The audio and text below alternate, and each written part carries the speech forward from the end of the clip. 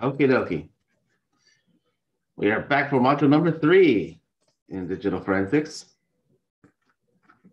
This module will deal a lot with physical hardware stuff, namely cables and other media like that.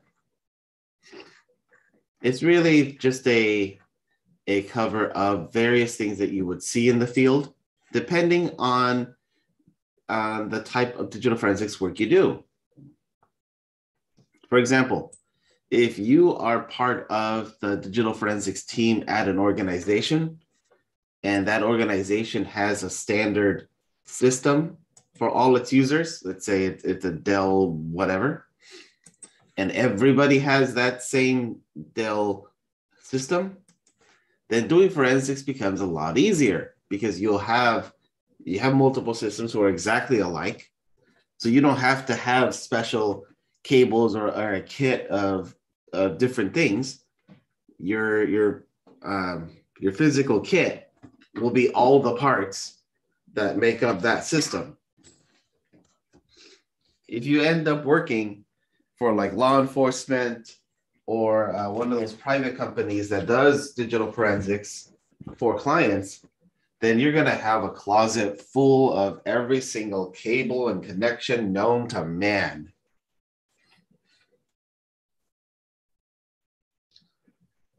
Which can be a little daunting because you have to remember all the different types of cables, the different ways they connect, their speeds and all that. So it really all depends. It all depends what kind of gig you get. Again, working at a company who has a standard system for everybody, it's going to be much easier. Everything else, it's going to be a little bit challenging. So here's a question for you. What is this? And not the obvious answers of a cable.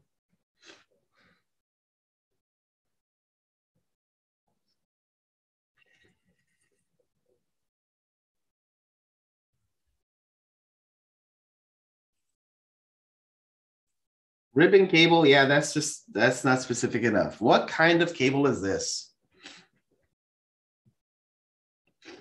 It is not IDE. It is not SATA.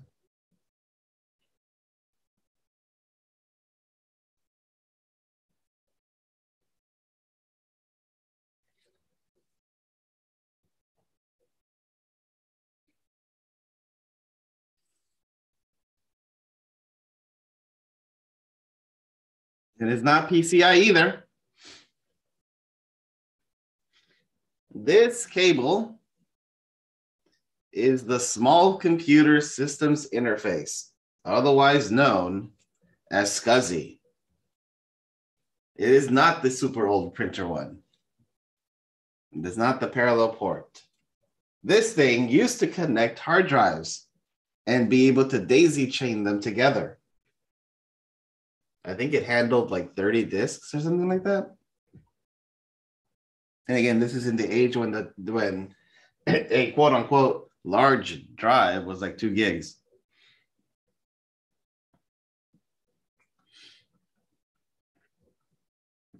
Now this connection might be a little familiar.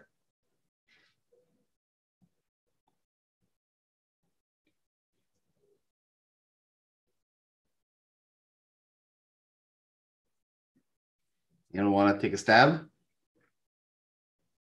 Yeah, Pedro's got this one. This one's IDE, the Integrated Drive Electronics. Primary difference between SATA and IDE is the number of pins, and IDE always had one missing.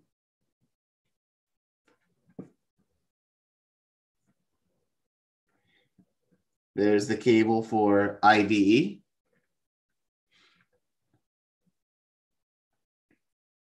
This is what I'm talking about, the difference between forensics for an organization and forensics for anyone. Because you don't know what anybody has. There are systems out there that still use these old connections because the organization's motto is if it ain't broke, don't fix it.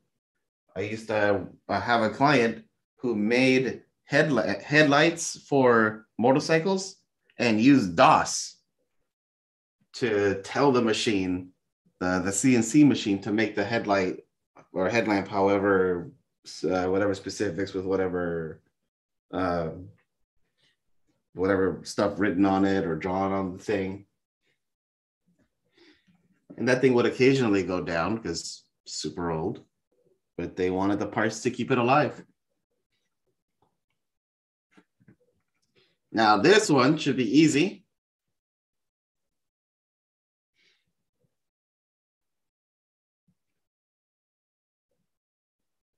Yep. What's this one?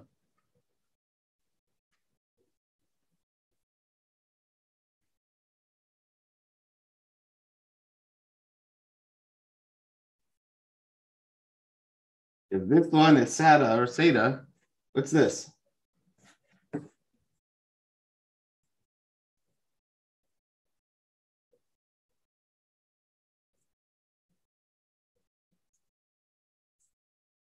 It is not eSATA. Nope.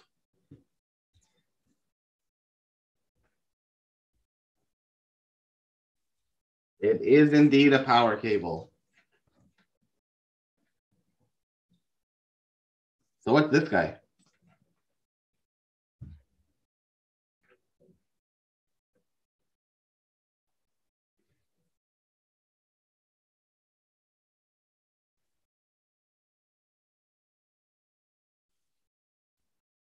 Yeah, now Pedro got it right. That is an eSATA cable, not a display.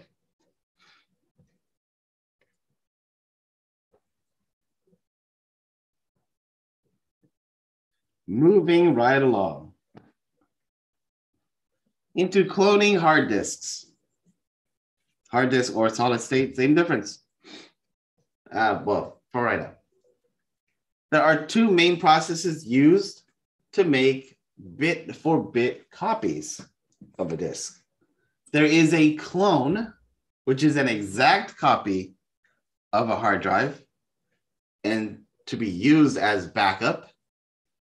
And there is the image, a file or group of files that contain bit for bit copies of a hard drive, but cannot be used for booting or any other operations. Because we are remote and are not in a lab, we're not going to be dealing with clones. We're going to be dealing with images. So again, a clone is an exact copy of a hard drive that can be used as the main drive that was copied from. You could swap it out with another, start the machine, and it will boot. An image does not boot. An image is just a file or a group of files that have bit-for-bit copies, but are unbootable. Cloning a drive is faster than imaging. Before an investigation, the hard drive, the harvest drive must be sanitized because you will get that question from attorneys. You want to make sure that the drive who you're going to copy into is completely clean. It's also helpful to identify the specifications of the suspect's machine, like the make and model. That way you have plenty of information about the computer you're going to be working with, learning how to remove the drive, because you know every manufacturer has a different. I see a question. When cloning, do you have to use the same type of hard drive? Ideally, yes, which again makes life so much easier if you are dealing with the same type of system. If not, just like I just said, you'll need to do the research on the make and model to find out what type of drive is typically on it and get a drive very similar, if not the same make and model, so that you can have a perfect clone of the drive.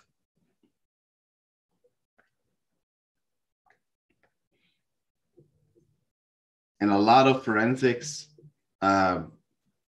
forensics organizations or teams, they go through a lot of hard drives because they have to be able to prove that they're all that they're never used before, that they're totally sanitized. And the best way to do that is to buy a new one. So their budget on drives is over the roof.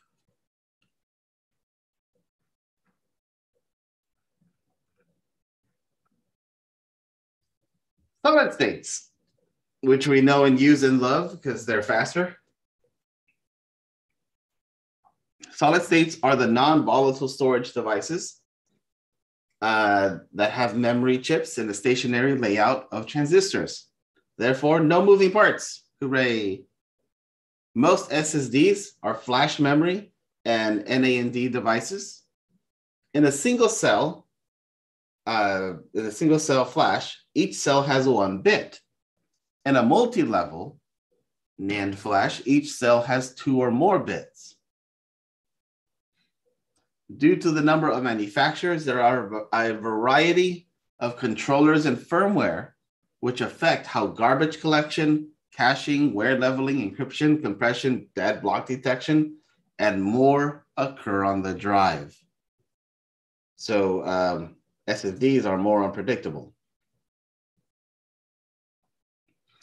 SSDs are more efficient given their use of power, faster retrieval and storage of files, and greater resistance to environmental factors like heat and vibration, while suffering from wear leveling, which is the process by which over time, areas of storage becomes unusable.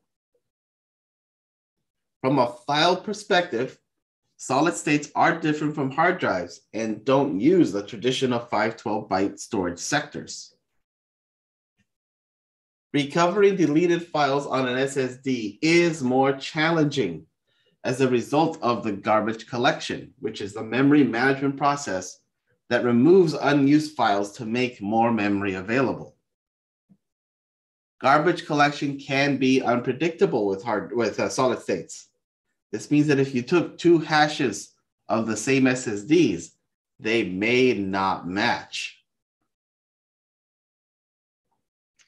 Unlike hard disk drives, solid states must erase data before a write can occur, completed in large blocks with high latency. The OS does not keep track of the physical location of the files. This task of the physical location is left to the file transition layer, which maps a logical block address to a physical block address. Trim is another operating system function that informs the solid state which blocks are no longer in use, increasing write performance. Trim runs immediately after the recycle bin is emptied. Techniques have been developed to prevent trim and garbage collection from operating, and although still hashing issues exist, we know from case law that the evidence is still admissible. Because the court may be out of date, but at least they somewhat understand.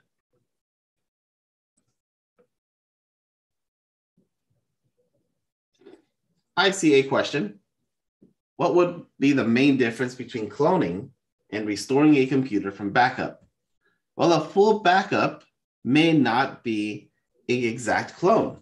A full backup will typically be an image, a bit-by-bit copy into a file that's not necessarily bootable. And you use an application to take those bits and put them back into a drive. Then the drive will be usable.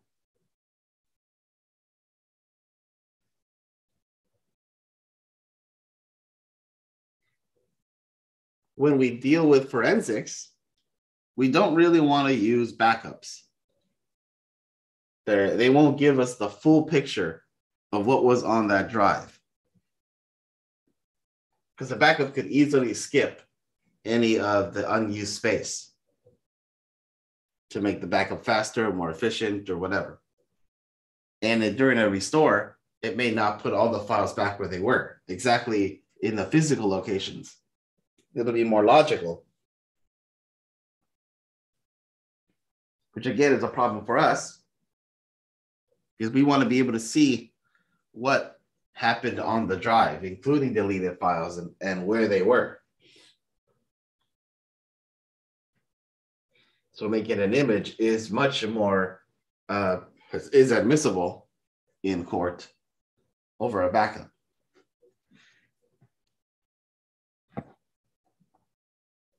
Good questions, keep them coming.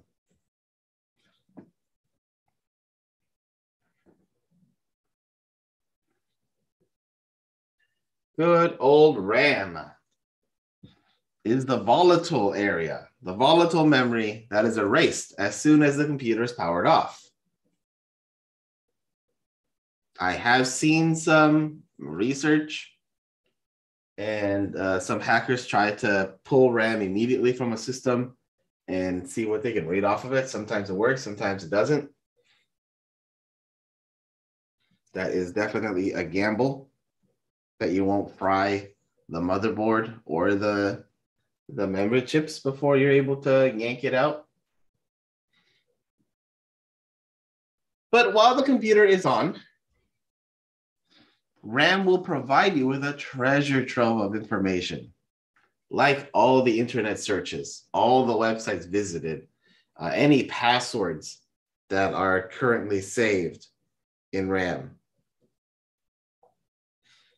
There is quite the treasure trove of information. And most of it is usually unencrypted because it has to be for the CPU to be able to process them. Now, I say that for the most part because there are some apps who will stay encrypted, but for the grand majority, everything that happens in RAM is usually unencrypted.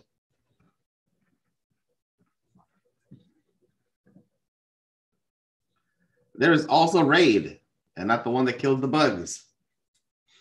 The redundant array of independent disks. RAID is where two or more disks are used in conjunction with one another and provide increased performance and reliability through redundancy. Reliability in RAID refers to the fault tolerance, meaning if one of the components fails, like one of the drives, the system continues to operate. OSs view RAID as one logical disk with the use of hardware or software controllers. As forensic investigators, it's important to note the order in which each drive was added to the RAID array and which drive adapted its connection to which drive. Because you can't just take a drive out of a RAID array and try to rebuild the whole thing. Sometimes that just doesn't work, like a RAID 5 or a RAID 6 or a RAID 60. You gotta know the order in which all the drives were in so that you can rebuild the array and be able to copy it and or to make an image of to work on it from there.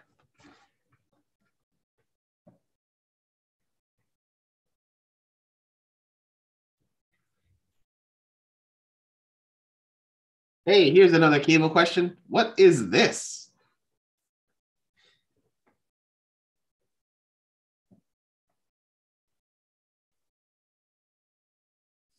Pedro is on fire. Get it? Get it? Yes, indeed. This is FireWire. This was a competitor to USB 2.0. How's that doing for you, FireWire? It was replaced by Thunderbolt.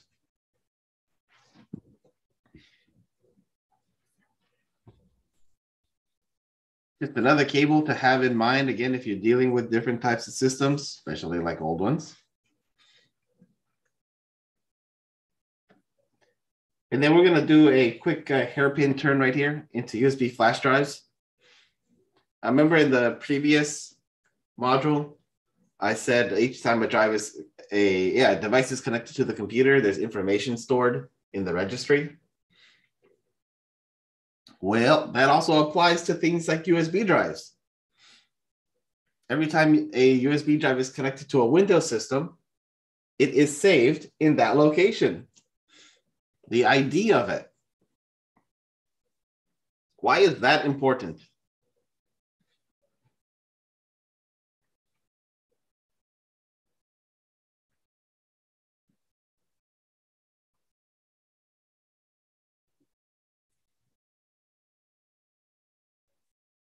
No, timestamps maybe. Think in a courtroom. Yes, Eileen. You can prove whether someone was using a certain device. Yes, by going into this location and registry, you can see what USB devices were connected, and you could correlate that yes, indeed, this suspect had this drive and connected it to their computer, because here is the ID. Here's the proof. Speaking of USB drives, there are the external drives. You have the two main types, USB powered and externally powered. Within the casing is typically a SATA drive with the drive out of the casing. It is possible to clone the drive.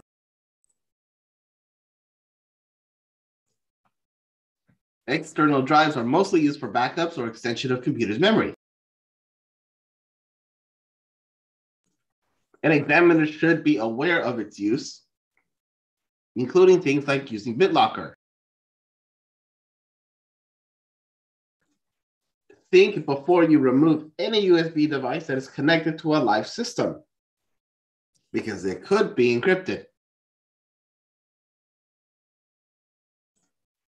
And if it's connected and mounted to that system, it will be unencrypted.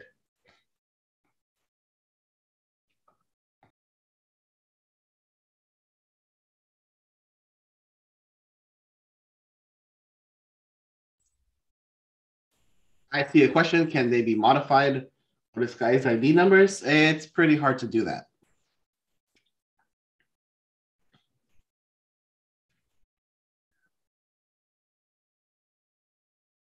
Most don't have the tools or the technique to do that.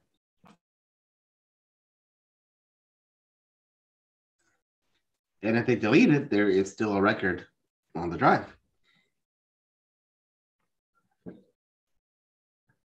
What is this?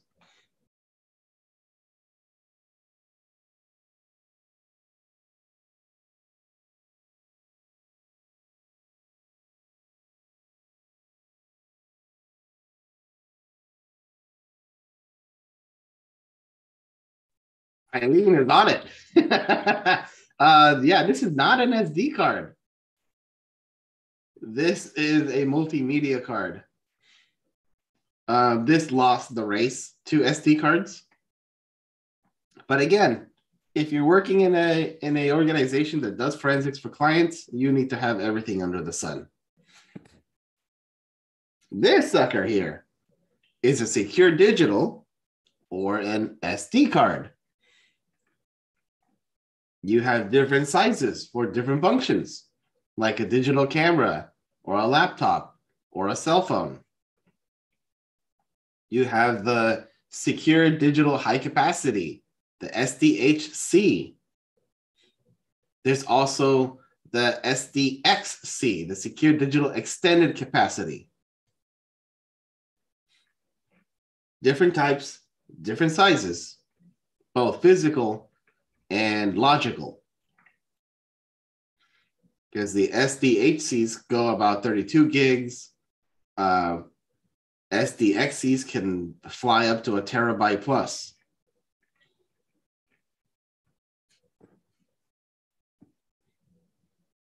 This one should be easy because it says on the thing.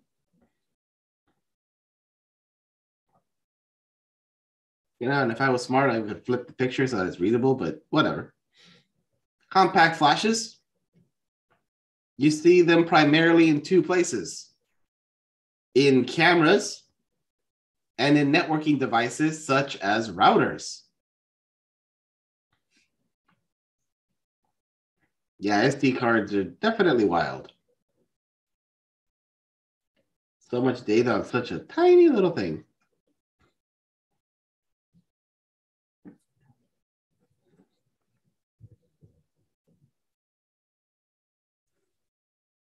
Sony attempted to get into the picture into making a proprietary card. And didn't quite survive now, did it?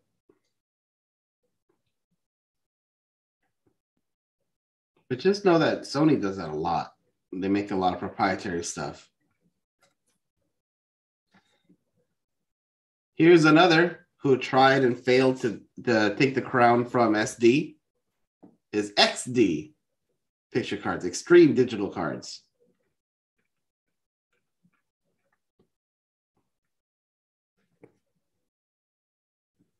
With all those suckers and so many more, it is a good idea if you're getting yourself into the field, if you're building a forensics lab, to have a device similar to this where you can attach various different types of cards and not write to them. That's what this sucker does. It'll let you read. It'll let you do a complete image of the card without altering it.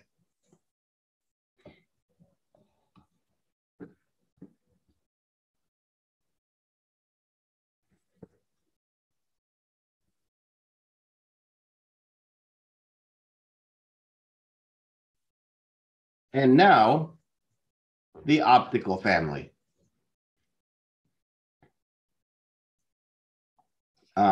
Before I do that, I see a question. If you pop a card in your computer, is the risk that you'll later alter it? Actually, Eileen, the risk is that you alter it at the moment it creates a connection to the computer. Because there is an electrical process where the system, the computer, writes to that card. And again, you don't want that to happen. Same with a hard disk or an SSD, that you don't want anything altered. You want it in the state that it's in. So you use write blockers to prevent any form of writing to occur. All the write commands, anything that from the computer that says to the system write just gets knocked out. So the drive or the card stays in the condition it's in.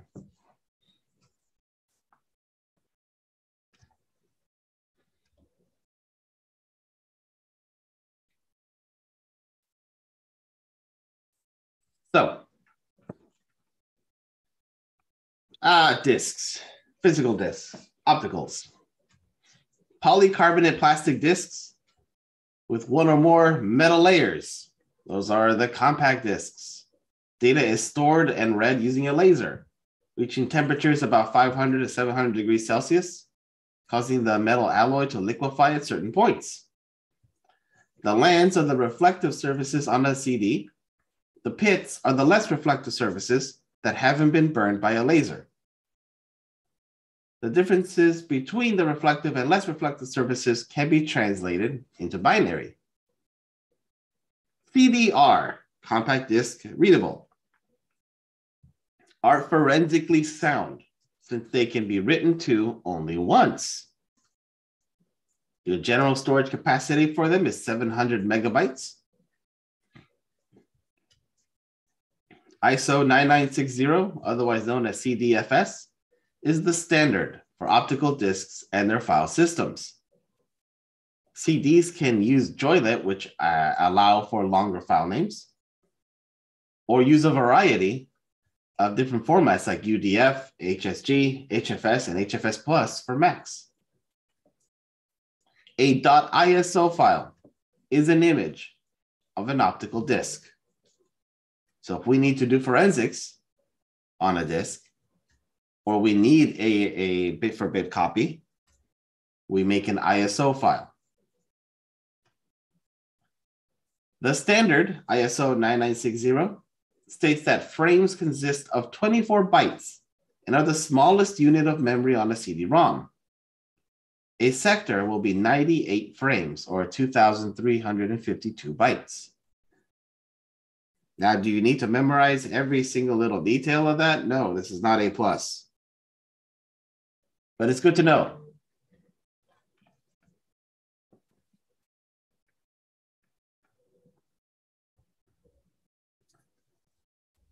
The CD rewritable, compact disc rewritables. CDRWs tend to have less storage than the CDRs. A track is a group of sectors that are written at one time. A session is a group of tracks that are recorded at the same time. The table of contents records the location of the start address, the session number, track information on a CD. If the table of contents cannot be read, the disk will not be recognized. With regard specifically to CDRWs, a full erase deletes all data on a disk, while a quick erase will only remove the references to tracks and sessions, leaving everything else unchanged. There are a variety of tools that can read the orphaned data.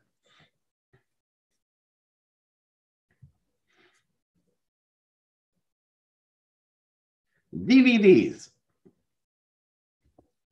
were created by Philips, Sony, Toshiba, Time Warner, and others. And they hold between 4.7 gigabytes and 17 gigabytes of data. A DVD uses a red laser of 650 nanometers to read the data. There are two types of DVDs. Who can name them?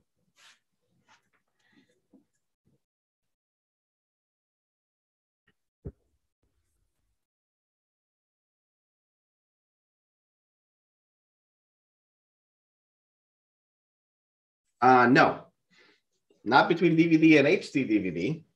I mean DVD itself. There are two types of DVD.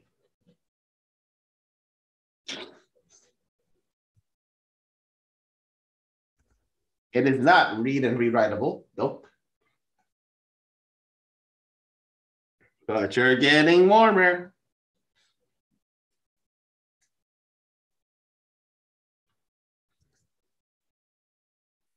ROM and RAM? Nope. Single and double-sided? Nope.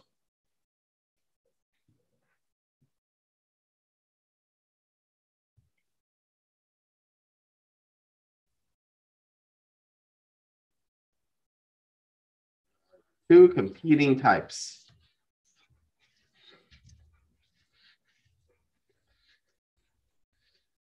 Correct, Pedro. Minus R and plus R. What is the difference between the minus R and the plus R?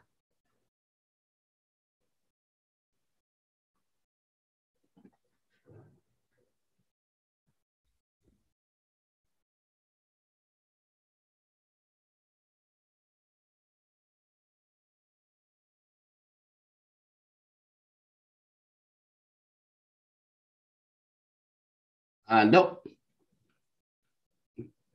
The difference between minus and plus is not single and dual layer.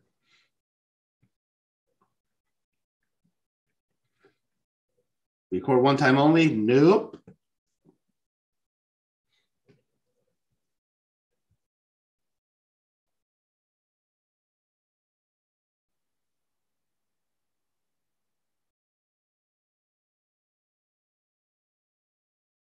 Encoding type, kind of. The chief difference between minus R and plus R is minus R was made by the DVD Alliance, which are the Philips, the Toshibas, the Time Warners, and a bunch of other companies that came together and said, we're going to make a standard, a DVD standard that we're all going to agree to, and we're all going to make DVDs the same way. The plus R was the one person who doesn't like to play well with others and likes to have toys all for himself is Sony. Sony made the plus R to complete with minus R. Funny enough, most manufacturers just made players that can read and write to both. But that is the difference between the two. is Minus R was made by everybody who was getting along together. And Sony said, I don't want to play with y'all. I'm going to make my own.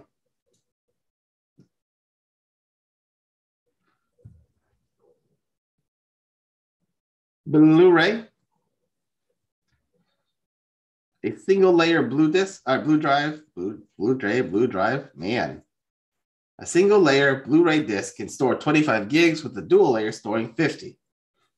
And it uses the blue laser, that's why it's called a Blu-ray, to read the disc.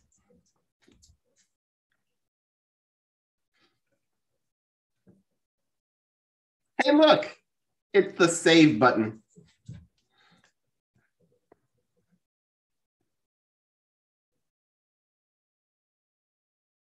Once again, I'll remind you, just because it's ancient doesn't mean it's dead. There are plenty of organizations that still use floppies and still rely on them to do their business.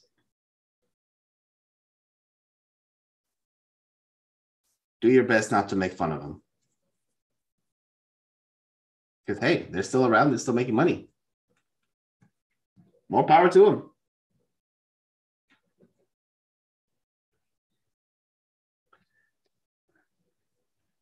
Have y'all seen this? A zip drive. This is supposed to be the higher capacity alternative to floppies.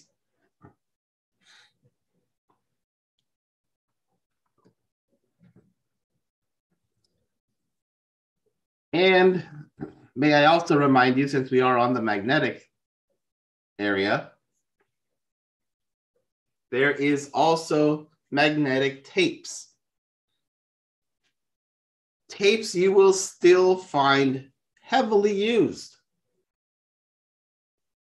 Tapes have an extremely long shelf life when they're not read and written over and over again.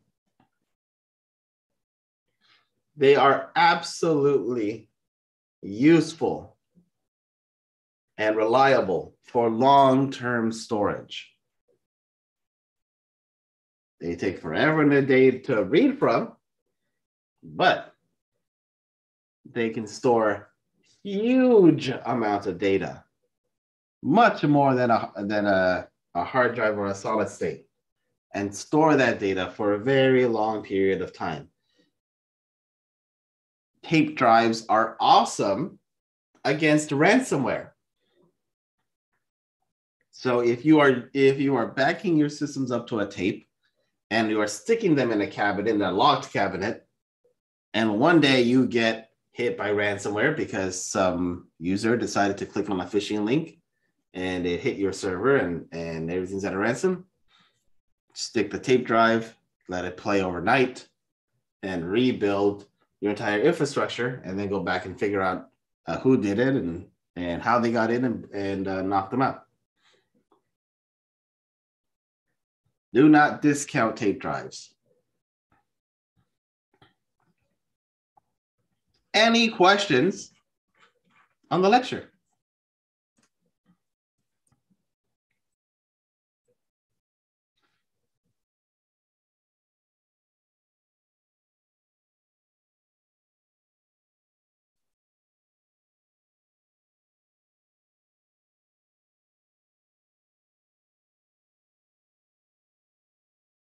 No questions?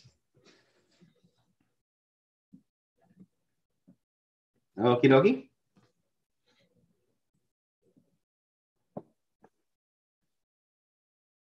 On your to-do list this week,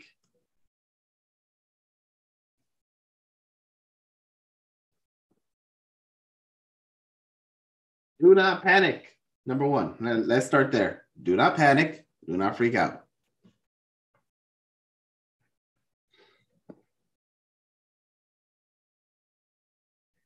I have a list of videos for you to watch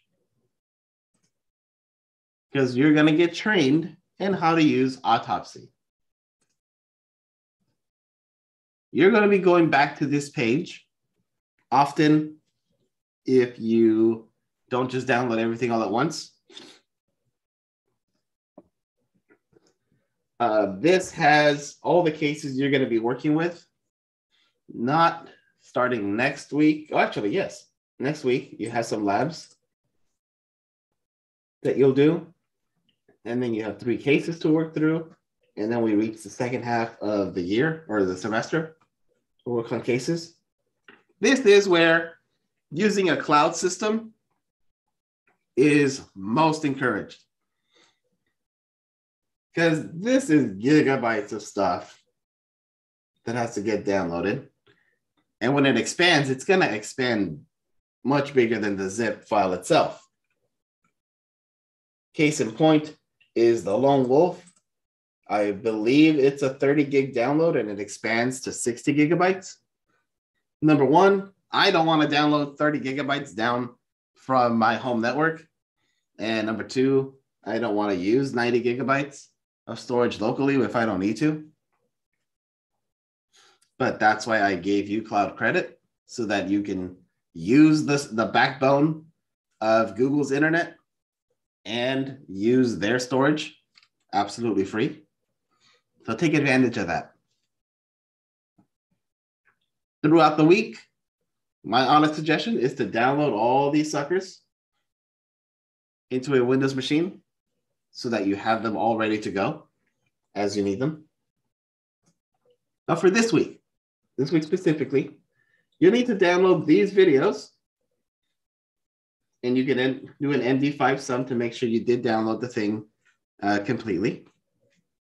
There are a bunch of videos to watch, and there is a quiz for most of them. Section 0 video doesn't have a quiz, and section 10 has a different name. It used to be Correlation Engine Module, now it's called Central Repository. But what you'll do is essentially you watch a video, like section 1, and then you do the quiz for it. And then you watch section 2 video, and you do the quiz for that. And you move along section by section, video by video. The videos are not long. They tend to be about 5 minutes each, give or take.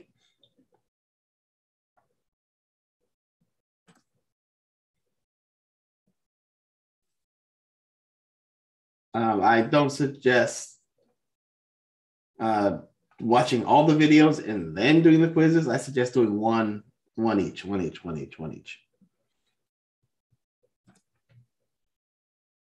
I see a question. I didn't see Windows 10 on GCP. Do we download Autopsy and these files on Windows Server? Absolutely, yes. Download them on Windows Server. Windows Server is Windows 10. The difference is it has different roles and features. And it looks a little different, but they are the same OS.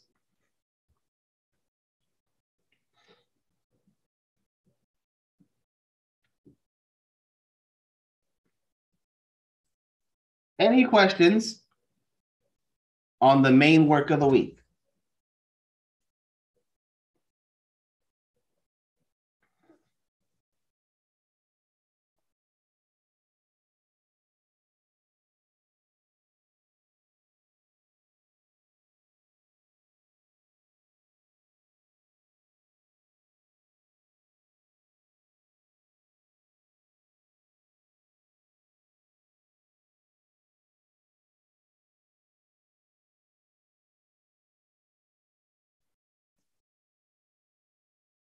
I highly encourage you to download everything from the labs through all the cases into a GCP system, into a GCP Windows Server instance. That way you save yourself the bandwidth to download to home and the storage downloading to home.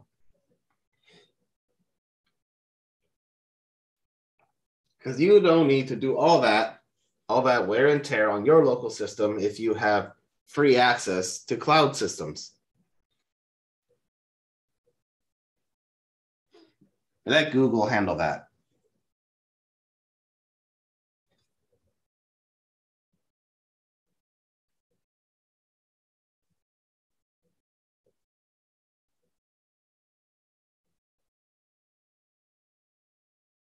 I would, in the virtual machine, go to this site, just class.infosecervin.info, and then click on DF pages or DF cases page. And then just click them to download them. So do it in that virtual machine, not outside. That way it all happens out there and not at all on your system.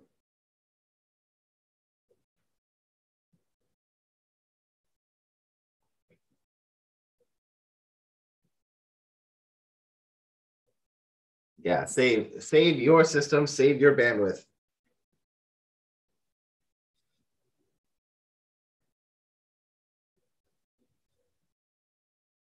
But that'll help you stay ahead of the game for all the upcoming labs that you'll be doing.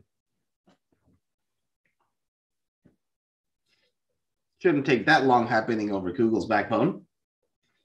But yeah, download the videos locally so you can watch them and then do a quiz at a time. And while that happens in the background, in your Cloud VM, start the download for all these suckers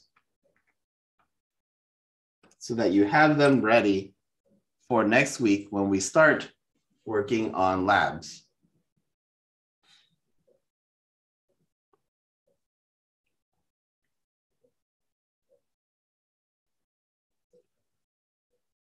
So I'm going to stop the stream. And I know we have a couple questions on getting set up on the cloud and using different tools. So we're going to take the time to do